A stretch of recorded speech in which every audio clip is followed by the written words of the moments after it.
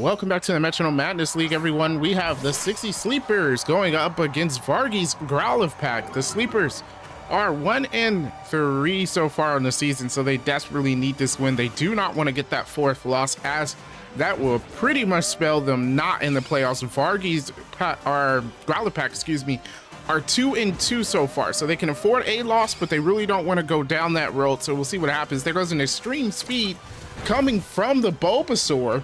Good job there, doing a decent amount of damage. Sandow unable to connect with the hit. Sandow's gonna try again here.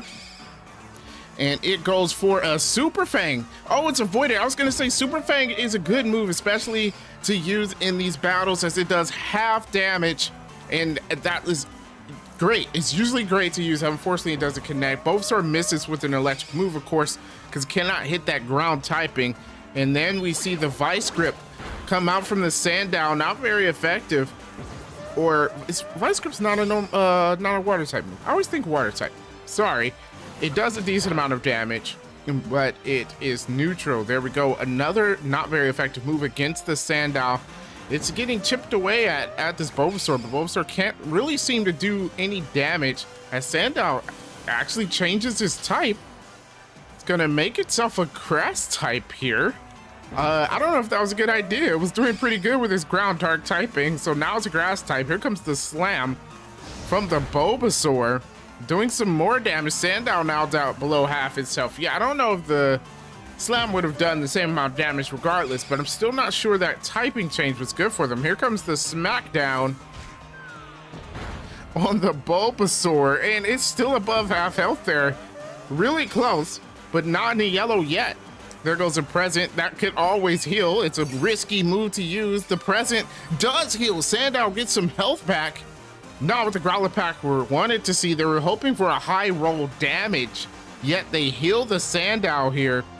And they've got to be kicking themselves right there. They took a risk, and it did not pan out, as the Sandow goes for a Sleep Powder. That won't affect the Grass-type Pokemon. He can't use powder moves. And Bulbasaur is going to go with a Night Daze. Sandow still have the dark typing? No, it's just grass type, so Night Daze actually does a decent amount of damage. Sandow back in the yellow. Here comes the Venoshock. That's the neutral hit on the Bulbasaur.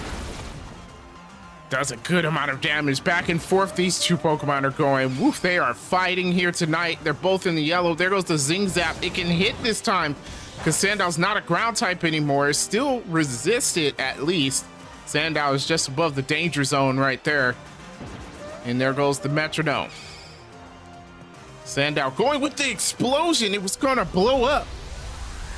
I'm not sure that was a good use of explosion. We've seen it happen from time to time where it was used in a good situation, but the Sleepers just decided they were done with the preliminary parts of this battle, getting rid of the two basic Pokemon, and they're moving on. They're like, let's move on to the second tier of our teams and see what happens.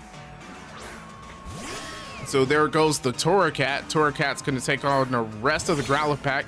Growlithe pack sends out Raboot.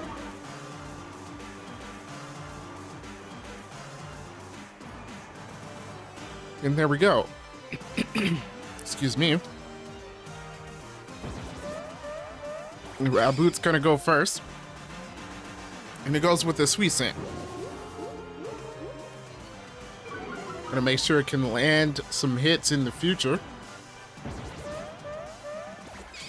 And here comes the Torracat. It's gonna go with a Fire Blast. That's a stab move, resisted though from the Raboot.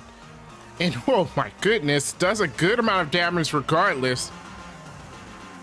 Wow, the Torracat came out swinging. Here comes the Raboot now. It's gonna go with a Simple Beam. Interesting. Simple Beam gonna get rid of Torracat's ability, so it no longer has Intimidate. I guess that doesn't affect the Sleepers that much, as Intimidate already took effect. Unless they switched out, they wouldn't be able to use it again. Tried to use Dynamic Punch. That's gonna miss. Raboot gets another chance to do some damage. And there goes the Raboot with the Darkest Lariat. Ironic, as that is Torracat's Evolution's signature move. It takes that with these though, as it goes for a Screech. Gonna lower those defenses. We'll see if they plan on going for a physical move next.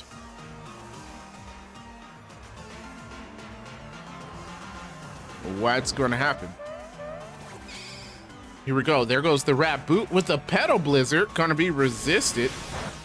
Petal Blizzard not doing too much damage. Not very effective, of course. And Torracat gets to retaliate.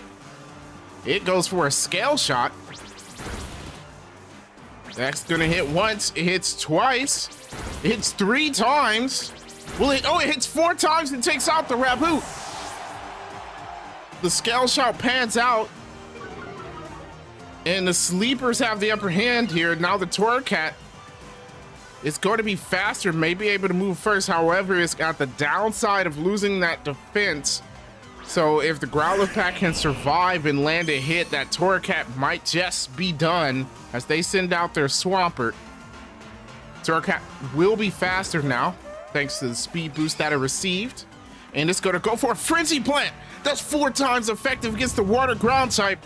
Is that gonna one-shot it? It one-shots the Swampert. The Sleepers come away with the win. Oh my gosh, what a good move by the Torracat, and that shook things up here tonight.